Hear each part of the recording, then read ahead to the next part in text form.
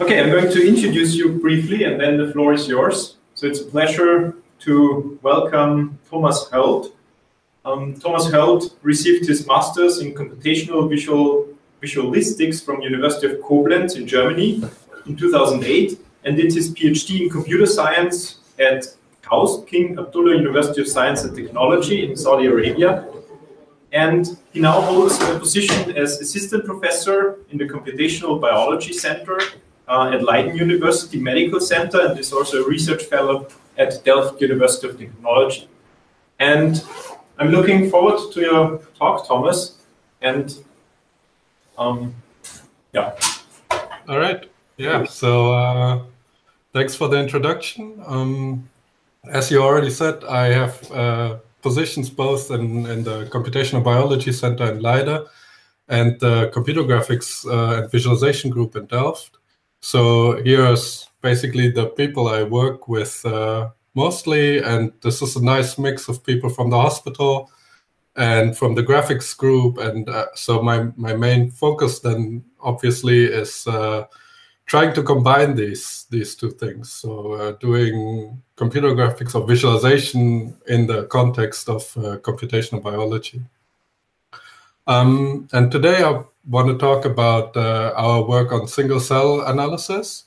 And we have a nice tool, which is a mass cytometer. And let's start with some motivation. So basically the idea is that people just react differently to disease and the treatment. So if you treat two patients that have the same disease, it's not necessarily that they show the same reactions. And usually there are differences in the immune system that are responsible for this. And with this mass cytometer, we can actually analyze immune cells taken from blood or tissue samples really on a single cell level. So we can take a blood sample from two patients and then compare those looking at single cells. So this mass cytometry is a very recent development. It's just available for 3 years now. And the idea is that we can stain single cells with heavy metals. So there is a previous technique that has been used for decades that is flow cytometry, where basically you stain the cells with fluorescent markers. But this actually gives a lot of overlap in the spectrum, and that allows you to measure only up to like 10, 15 different features on the cell. And with the mass cytometry, we can get many more. So on the slides, it says up to 40, but actually we are basically limited by the number of heavy metals that we can acquire. And basically, it is expected that this will be up to roughly 100 in the not so long future. So the workflow is basically like this. You get the cell is coming in. As I said, it is labeled with these heavy metals, and then it goes into a glass pipe where every cell is contained in a single water droplet, and then it is shot through this vaporizer where this whole cell is burned, and out comes basically a cloud of non-organic remains. They are still filtered, so we only have these heavy metals that were attached, and then we can easily measure this in the time-of-flight fashion in the mass spectrometer. On the bottom right here, you see like the signal that really is we get really nice data out of this with very sharp peaks, very little overlap, very little noise. So this is really, really nice data to analyze. As I said, we have about 40 different proteins or markers we can measure at the same time. But actually, if we look at the whole immune system, we have about 10,000 proteins that have influence on the functionality of cells. So we still have to specifically design these marker panels, so select these 40, 50 markers that we are interested in to to actually the problem that we are interested in. So that means we really have to do data-driven analysis here, because basically every study has a different set of markers, and then we cannot just look up in a table what every of these combinations would mean. In addition to that, we typically have cohort studies nowadays.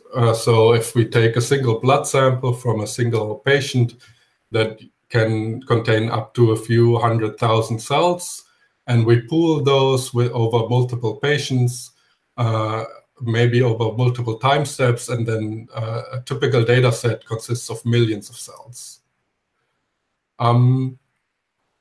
And if we take a step back again to the markers, so this increase in markers compared to the clinical standard, the flow cytometry, basically gives us two possible paths for exploration. And the one is we can look into the immune system in more depth. So basically we are interested in a specific cell type, like in this example here, the T lymphocytes, and then we can use this increase in markers to further and further differentiate within this one type of cells. But what we can also do is look at the immune system in more breadth. So we can basically explore multiple lineages of cells at the same time and get an overview over the whole immune system in one measurement. Or not the whole, as I said, we're only looking still at a tiny fraction, but in principle, we can also look at the interaction of different cell types, which was very rarely done before. The analysis pipeline basically looks like this. We get our sample in, we get run it through the machine, and then we get a table that contains the expression of these different markers of the cell types. So that it's basically just a table where every cell is a row and every column is one of these markers that we measure, where we measure the quantity of the metals that were attached to the cell. And then what we want to do with this, we want to identify the cell types based on the expression profiles. So this can be really a different cell, but it can also be a different developmental stage and so on. And then based on this, we want to do quantitative analysis to build something like an immune signature for that person. And as I said, we have cohort studies, so we would build these immune signatures for the different people in our study, and then we can see if there are differences, and maybe that is in relation to why some people react differently to the treatment than others. And so what I'm focusing on today is really this middle part, where we're gonna go from this high-dimensional cell expression data to labeling these cells. Okay, and yeah, this is basically the phenotype specification. So traditionally, when we had like 10 different markers, the workflow was like this, that you would select 2 markers, plot them in a scatter plot like you see on the bottom, 2 of these markers on the 2 axes, and then every point is a cell. And you would say, okay, I'm interested in, say, high expression in marker A and low expression in marker B. So it would be that rectangle that is shown here. Now you would take the cells that are in there and select 2 different markers and would get a new plot with just this selection. And you would see differentiation. By doing this multiple times, you could really drill into a certain specific cell type. So now this, on the top right here, you see basically the expression vector for these 6 markers, and that would give you the cell type. However, well, there are 2 main problems here. One is that you have a large user bias. So if you think about this first plot, say we are interested more in high expression in marker B and low expression in marker A.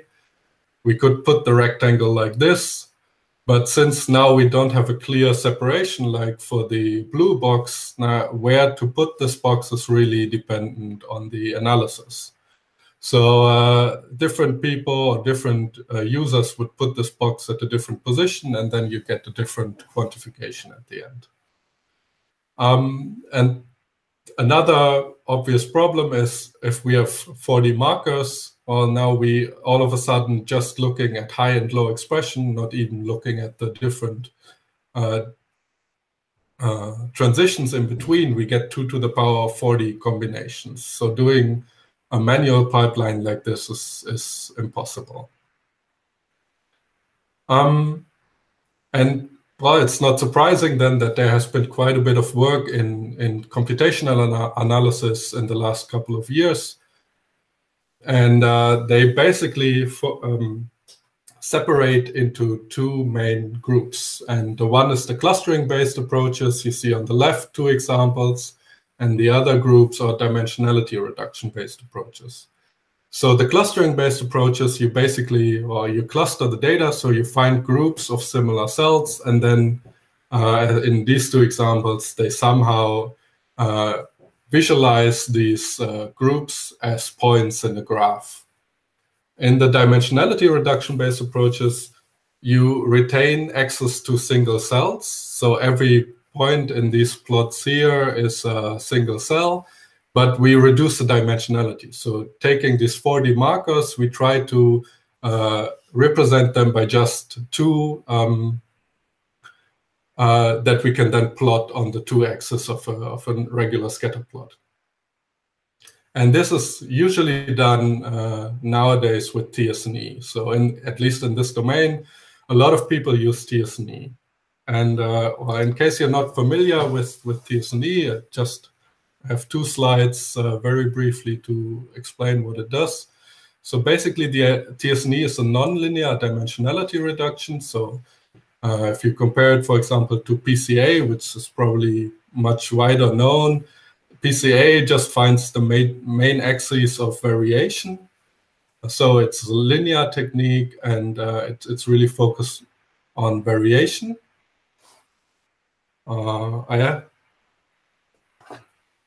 Sorry, I have some echo right now.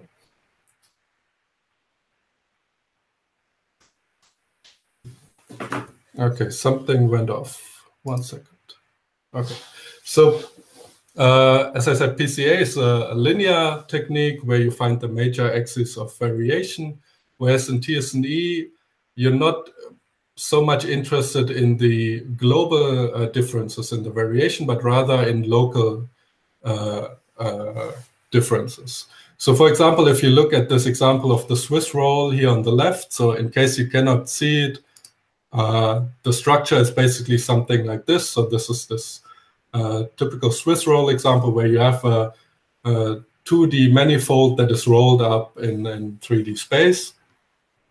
And now if you want to reconstruct this or use dimensionality reduction here to get this to a 2D space, like, well, of course, you see it on a 2D space now. So basically, you already have a linear projection on the left.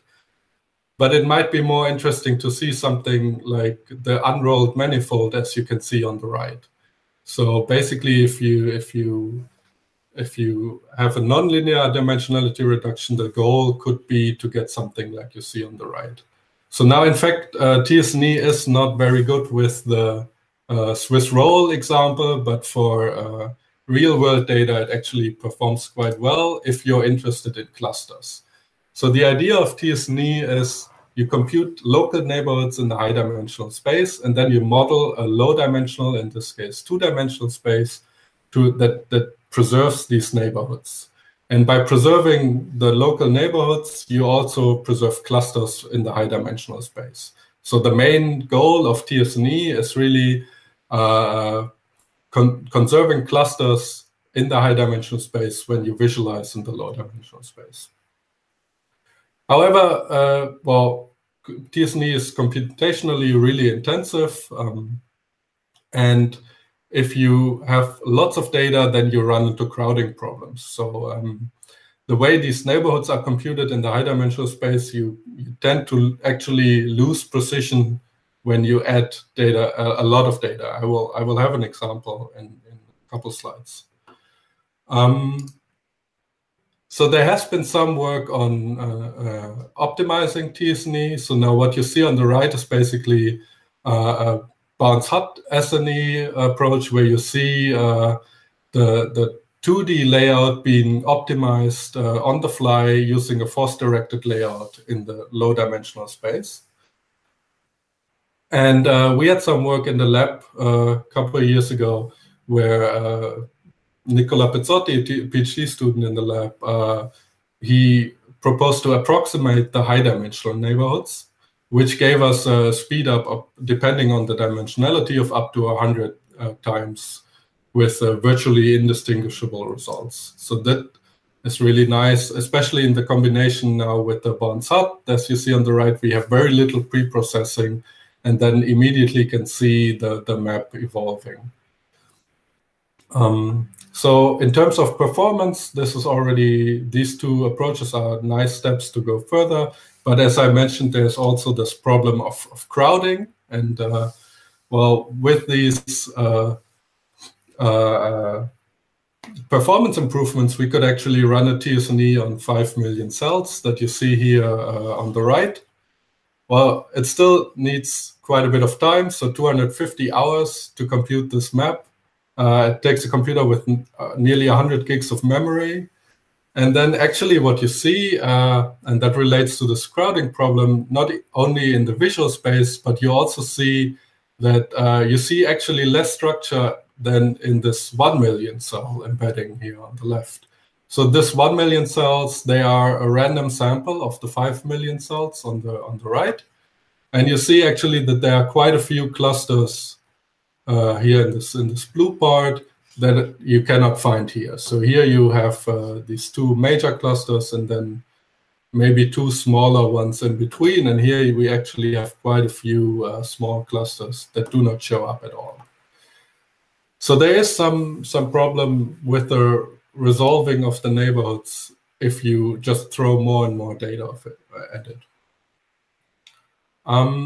So in our analysis framework CytoExplore, we tried actually to combine the computational improvements and also find ways to improve these or go to more data sizes, larger data sizes, and retain precision. So I've shown this slide before, right? So when we talked to our partners in the hospital in Leiden, what they actually want to do with this, we figured out that they are really interested in looking at the immune system in more breadth. So they want to explore multiple cell types at the same time. And when we realized this, basically, it was very, very clear that maybe a hierarchical approach would be helpful for this. So basically, we could build a hierarchy where we first look at the main branches, then we separate it into the main cell branches, and then we can still use a t-SNE approach to look at the branches separately. And we have published this in Eurovis in 2016, and also there's a pilot study published that uses this approach. And there we used clustering and t-SNE combined. So we used the spade clustering to basically find the major branches. And then we used t-SNE to plot the separate branches. So there we have up to 1 million points in a single plot, and that still somewhat worked. However, it still is a bit of a hack, so to say. So you have two techniques you have to learn. You only have 2 levels in the hierarchy you can look at. So we actually thought it is probably a better way to do this. And at the same time, at Eurovis, Nicola Pezzotti also presented hierarchical stochastic neighbor embedding, which is basically a hierarchical version of t-SNE. And while we used this, also we implemented this in CytoExplore then and used this on this single cell data. And we actually get very, very nice results, if you will see in the next few slides. So the idea is basically the following. So we have a dimensionality reduction again as before. So very similar to t-SNE. So we have this, in this case, toy example of a 3-dimensional space here, and we want to reduce the dimensionality to just 2. But instead of now finding or looking at a single plot that contains all of the information, now we actually have this hierarchical approach where we find a very abstract representation that you can see here in the middle, where we aggregate several cells to a single, what we call a landmark, so that a landmark is basically a representative cell. And then we plot only this aggregate representation. And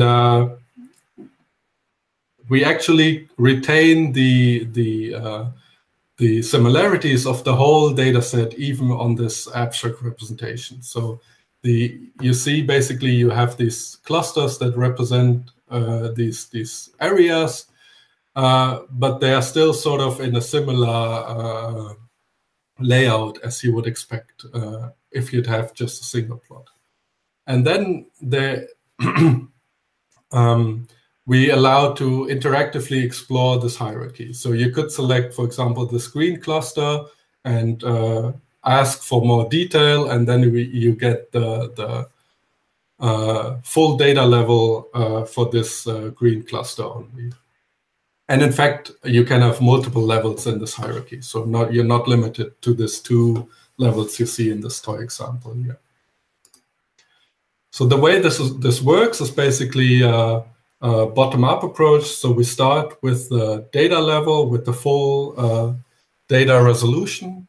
And then we aggregate cells through these representative dimensions. So this is what we call the landmarks. And we select these landmarks based on their local connectivity. So if there is a cell or a point here in this neighborhood graph you see here on the bottom right that has very high connectivity, this has a high probability to be selected as a landmark.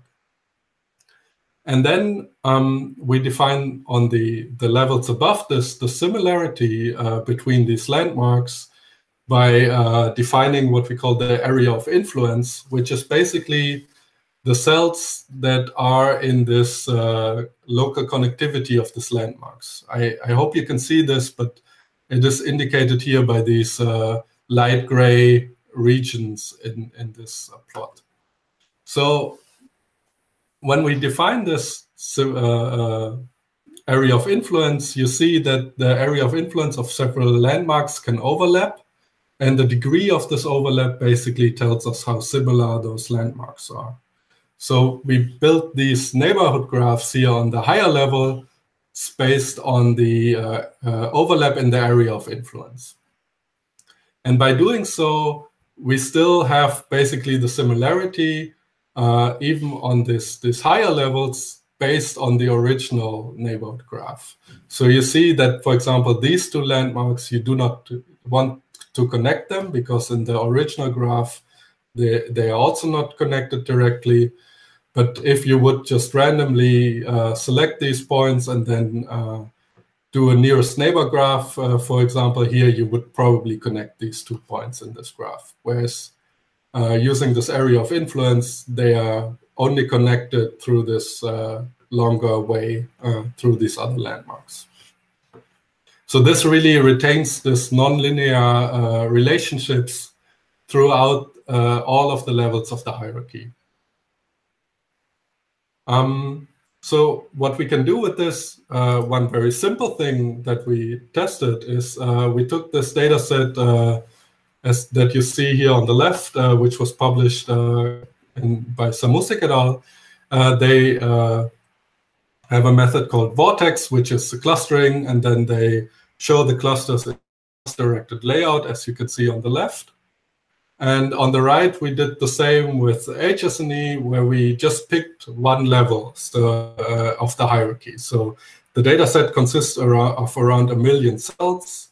We built a hierarchy of 3 levels, and then we just picked the 3rd level, so the highest level in this hierarchy. And then we also clustered this. So based on the layout in the plot. And what you see actually, or what you can see if you look compare really the clusters that we see, that we get very similar results. However, computing the clusters in Vortex took 22 hours, and doing it with HSNE takes roughly 5 minutes on the same computer. So we already have a very strong performance improvement there. But maybe also what's interesting here is, for example, that you get very similar structure even. So if you look at this part here where we have two different CD4 cells, so you see actually that the same cells are over here, and even the shape of this this group is very similar to what happens if you do the HSNE layout. So as I said, this is much faster already at this point, but actually what is the major strength of the HSNE is in the Vortex, you visualize 30,000 clusters or cells, and basically that's it. So if you want to now find out more about these clusters, you have to somehow export the data, run a new analysis. But in the t-SNE, in the HSNE, you can now just select any of these groups and zoom in for more detail. So you can go in the next level of the hierarchy and actually add the cells that are in that level of the hierarchy, and get the full, up to the full data resolution of 1 million cells. So the exploration is basically top to bottom. So you start with some overview that the user defines how many levels they want to have. And they start with this overview, for example. So here we're looking at a data set of 5 million cells that we had analyzed in this pilot study with the original CytoExplorer. Now we reanalyze this with HSNE. So these are 5 million cells in total. And we build a hierarchy of 5 levels. So this is just a visualization of the top level of the hierarchy. So every point here is one of the landmarks. They are positioned by their similarity. And we use color in this case to show one of the dimensions. So in this case, the CD7 marker. So red color means that marker is highly expressed in these regions, where blue means they are not so high expressed. So I spare you the details, but when we cluster this actually and look at the full expression of these clusters, we can basically immediately identify the major branches of the immune system here. So each of these colored groups is really one of the major cell types that we found in this data set. And they really nicely separate already on this high level of the HSNE. So what we can do now, as I said, we could, for example, select these blue group here, the innate lymphocytes, and request more detail on this one. So we would now basically get a second plot where we add the points from the next level of the hierarchy, and then we would create a new layout. And what you also see here is that we basically have 3 major clusters here, and they really correspond to the 3 clusters that you see here in this overview plot already. And we can actually interactively explore this also in the software so that you can really verify this. And let me show you just a demonstration of this. So this is our software framework. This is the same data I just described. I think we're actually looking at the 4th level of the hierarchy in this case. And while everything else, we're looking at one marker that is defined here using the color. And the position, again, is the similarity. So now we can cluster this interactively. So here we have a density representation that we can adjust on the fly. And then based on this density representation, we can also cluster the data. So basically, every peak in the density now corresponds to one cluster. And well, I can now select these or also visualize these clusters. and the expression in a heat map. So now what you see on the right is a heat map visualization of the clusters. Every column is one of the clusters, and then every row is one of the dimensions or markers that we actually show. A use for the computation of the HSNE. So you see, I can interactively select these clusters and then get information which of these they are in the map. But now I want to get more detail, for example, in this group where over here. So now I can just select this, say drill into selection or into the cluster. So these are the innate lymphocytes I mentioned before, and then we get a second view where the neighborhood, the embedding is computed on the fly, and we can already interact with this while this is being computed. And let's move a bit forward. So I can now, for example, also select in this plot, and it shows up over here. It's a bit hard to see. Let's do it the other way around. So you see here, I select here, and then it's highlighted in this plot. So I can really verify that these are indeed the same clusters as I mentioned before. But now I get more detail. And in this case, also what we see, so now I'm coloring this by the disease, actually. So we have, as I said, a pool of subjects here, and some of them have different diseases. So green is control, I think. Purple is Crohn's disease, and then we have the red part here, which is a later stage of Crohn's disease. And we actually see that this group of cells really only is present in this later stage of the disease. So we can already identify groups of cells that are really seem to be specific for a certain disease. Okay. Let me introduce just briefly a couple of case studies we did with this. So one thing we did is we reanalyzed this study that we did with the original CytoExplorer, the original SPADE and t-SNE based workflow. So actually what we had to do quite a bit of downsampling there. So we had actually 5 million cells. We had to remove 3 million just to be able to run the t-SNE properly for all of the major lineages. And then we clustered this with a different tool. And actually this tool only clusters the data very close to the density peak. So it removed 1 million, or did not classify 1 million of the points in the t-SNE plots. So we only were left with roughly 1 million cells that we then in the end classified. And the color here now corresponds to one of the classes. So we redid this analysis, and again, this is the same data set I've shown before. So here are just a few more of the markers visualized. And let me show one example here of the CD4 T cells. So those are T lymphocytes where the CD4 marker is highly expressed.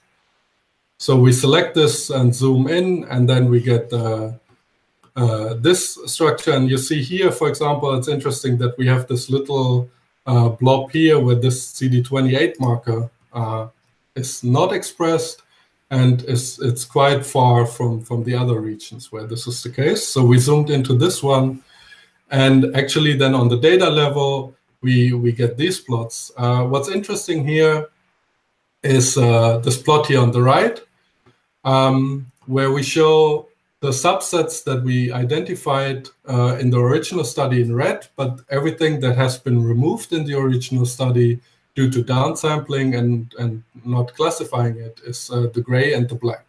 And you see basically that in this upper left region here, there's hardly any red. So we basically missed this compartment completely in the original study. And we see actually that there's still differentiation here on the data level. So we see really this part, the CD56 marker is not expressed.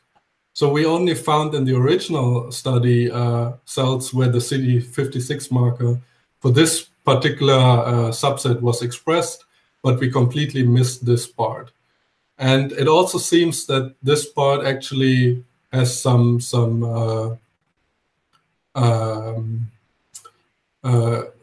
yeah, it's really linked to actually the RCD2, and in this case also there's some control, but it's really not in the Crohn's disease, for example.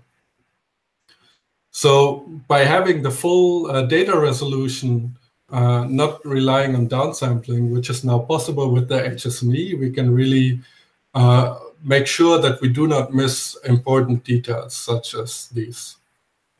In another case study that was recently published, we actually looked at the development of the t-SNE computation. So I've shown before how the map actually evolves over time, like this 2D map. And you might ask yourself, why is this relevant, right? I can just wait for it to be finished. I'm just interested in the final clusters anyways.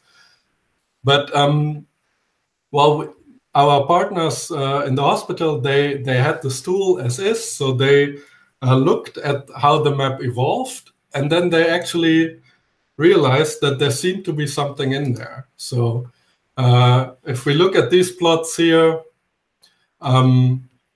this is the t-SNE evolution of innate lymphocyte dataset from left to right, and you see how the structure actually evolves until you get the final result. But what they figured out is it seemed that there is some differentiation in this part here, also this part. So they were interested in what is going on there. So what they did this evolution. They looked at this evolution. They saw this branching out. And then we actually allowed them, in the tool, we allowed them to stop also the evolution, to pause it and go further. So they stopped it, and they actually looked at these cells. So they stopped it somewhere in the middle of this, of the embedding, and then they looked at these, at basically this, what they expected here, the red part, the branching point, and where it goes up and where it goes down. So now the line here corresponds to the x-axis over here, and we're looking at a few markers in the expression. And you see that this CD8A marker, for example, has a rather high expression on the left side, but then it goes down in the middle, and then it goes up. So what they assumed actually is that here in the middle, they found a precursor cell that differentiates, so this, or two actually in this case, that differentiates into natural killer cells, you see on the left here, and ILCs you see on the right. And it was not really known that actually these cells had not been shown before in humans, only in mice. They were expected to be in humans, but they had not been shown until this point. And it was also not clear if they could really separate into these two cell types. So now, of course, by just looking at this plot, it is yeah, you can build this hypothesis, but that's, of course, is not proof. So they went into the lab, they actually separated these cells and cultivated them, and then yeah, they looked if they could indeed this type of cell could separate or develop into both of these cells, and actually they found this to be true. So by looking at the development of the map, they could form this hypothesis of this developmental pathways of the cells, and then they could verify this in the lab. Okay, that brings me back now to the HSNE. So well, the previous study was being done with just the t-SNE. We had not as many cells in there. But really, to get these large studies, we now use t-SNE, HSNE over here. But and it works really well. But there's a but. So if you think about this, So this is, again, a typical example here. You see a view of the application, and the workflow is you select something, you zoom in. You do this for different regions. Maybe you zoom into more detail in newly developed regions. So you very quickly get to lots and lots of plots that you sort of have to mentally map. You have to know where you have been. Where do you need to go further? There's very little indication of where actually more detail is needed and where not. So we moved this computational problem that made it impossible to really do these large-scale studies computationally, but now we have a user interaction problem, or the user now really has to keep track of this.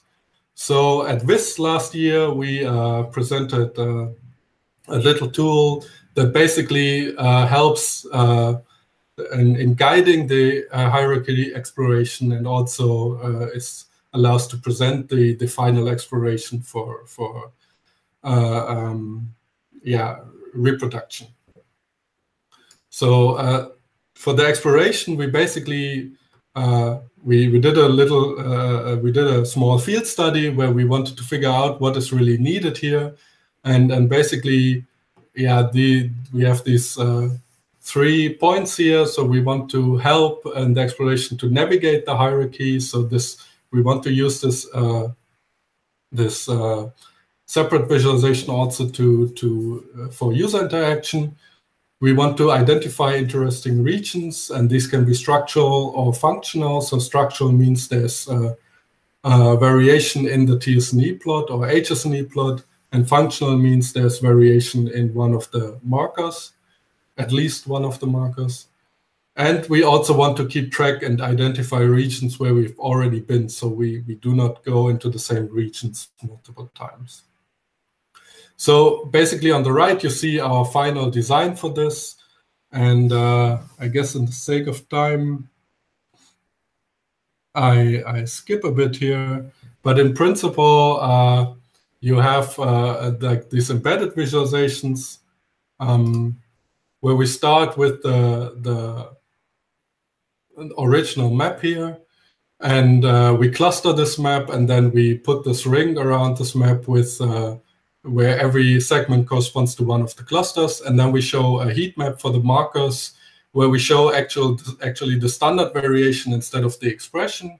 And the standard deviation gives us this functional variation. So it tells us really where there is still room to explore. So if you look at this in the red part here, there's much less dark than there's here in the purple part, even though like structurally those two blobs or those two clusters look very much alike.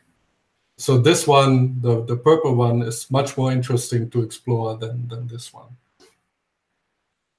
And then we can, from here, directly zoom in. So we can just click this, say zoom in, and we get more detail for this part. And then we basically have the second plot I've shown before, but now we cluster this and also add it to this visualization. So now we slowly build up our hierarchy like this. And in the end, we get like our final result that looks something like this. And this really helps us to navigate the hierarchy, but also to interact with it directly. Okay, so there are some things that we did there to also make it to really adapt to the different sizes we see there. So for example, for the scatter plot, you've seen that in the middle, it's usually much larger. You get very different sizes there. So if we would just simply scale it, that's here the upper row. You see, for example, this purple cluster, this would really get lost over here. So we did some adaptive scaling to make sure that even in the small representations, these details are still visible. And similarly for the heat maps, at some point, we just don't have enough space for the to show all of the markers. So then we just show the one marker with the highest standard deviation. and the corresponding standard deviation. But you can still get the full one on demand if you look at this. So here's an example in action. So now you see on the right how we actually interact with this. So we can zoom in, and the new map is computed on the fly. It will be added on the right, and we can also use it to interact. So we can now click on these embeddings over on the right, and we see the full version on the left. We can click on the markers and see actually where this variation shows up, and so on. All right. That brings me to a brief outlook. So what we are actually doing at the moment. And one of the most important things, or most interesting, exciting things we have in the lab right now is we have an imaging version of this mass cytometry. So basically we get images at nanometer resolution, where you can really see the single cells in the images, and we get the same staining that we had before. So we have now 40 dimensions per pixel instead of per cell. And in the example you see on the right, we actually have segmented the cells, and then we show the aggregate expression now for one marker in this case, for every cell. And you see already that there's really nice structure here with the expression really different for different parts of this piece of tissue. And here's another example. So the same tissue, another marker, and it's even more obvious here that we have on the outer part here, there seems to be something really going on that is very different from this inner part. Now this is just showing the expression of a single marker, but we have the same pipeline basically available that I presented. So we can now do a t-SNE on these cells. We can cluster this, so that is what you see here. The color corresponds to the cluster. And then we can also look at the different cell types like this. So, and then you see there seem to be some cells that really act as bridges between different pieces of this tissue, like the outer part here, and then we go into the inner part. So there's really a nice transition. So this is really, really interesting. And so the most exciting part is now we can also look at cell interaction. So do cells of the same type actually, do they behave differently if they are in different parts of the tissue and so on? And another thing that we're working on is basically is single cell transcriptomics. So there we have thousands of genes instead of just 10 to 40, 50 markers now. And nowadays we also get millions of cells. So a couple of years ago, transcriptomics would be bulk and you get like a few samples. But now actually there's, for example, this 10x megacell dataset, which consists of 1.3 million cells with, I think, 40,000 genes. So this is technically quite, it's very similar, but of course there are some challenges. Like for example, in the transcriptomics, you have a much higher dropout rate, much more noise than in the site of data. And also in the user interaction, or actually the visualization, is that you now have, like, we can easily show these 40 markers, as I've shown before in the heat maps. But if you have thousands, then this really becomes a problem to select the interesting ones. So there are some ways to do automatic gene filtering and so on. But in principle, this is also a very nice extension that we're looking at right now. And that's it. I'm happy to take any questions.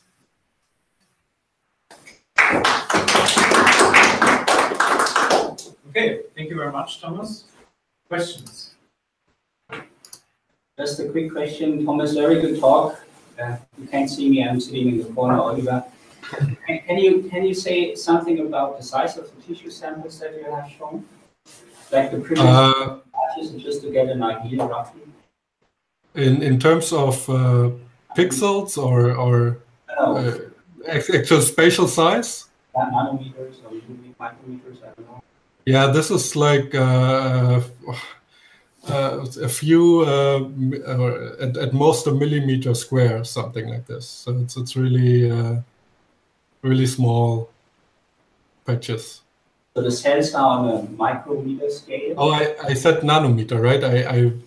Micrometer is a cell is in the micrometer scale, and we get like a millimeter of tissue there, square millimeter. Yeah. Okay, further questions? Yeah, very nice talk. I'm here. And I would like to know how's the technical part? How did you, or which language did you use, or how did you implement the HSNE? So the HSNE is implemented, or basically the whole framework is implemented in C, C++. The HSNE is open source at Nicolas' GitHub repository. I can share the link also afterwards. I realized I don't have it on the slides. And at cytexplore.org, you can also download the software. That's not open source, but it's free to use. Okay, other questions? Yeah. As an alternative performance-wise, did you also look into random projections for your very large data sets? Into, sorry? Random projections. No, not really. So we had a look at some other techniques, or actually there's a lot of work also in the field on, so people are using diffusion maps and other techniques, for example, but random projections I didn't look at. No. Okay. Thomas, I have a question. So you talked mostly about mass cytometry, where you have 40 parameters for each cell. But you know that there are, and maybe that's the data set you mentioned at the very end, RNA-seq, so sequencing data for a single cell. And there you're really able to track which cell has originated from which other tumor cell. So you could track the evolution of how a tumor progresses. Do you have access to such data? Did you consider to do it? Because then it's also like this ordering problem. It's not that you would consider each cell as an independent entity. Yeah, so we are starting to acquire some data in LiDAR like this. We have a pilot version of the CyteExplore running with this data, but so far it's mostly like really transitioning the techniques we have to the data or adapting this, and not really going further with looking at what you described. But in principle, yeah, these things are very interesting. It's the developmental pathways is definitely one thing that's on the list. Yes. Okay, maybe we can have a follow-up discussion, because we have a project that starts in summer on this evolution of tumors. Mm-hmm. Okay, thank you. Other questions? If not, then let's thank Thomas again. Thank you. And the next talk that we have is given by Tammy Bourbecoeur. He's a professor at Telecom Paris Tech, and he's talking about shape approximation of 3D surfaces, and his talk will be on the 23rd of April, which is a Monday. Okay, Thomas, have a nice rest of the day. Good luck with your finishing your WISP papers. Yeah. You too. Thank you very much. Bye-bye. Thanks. Bye.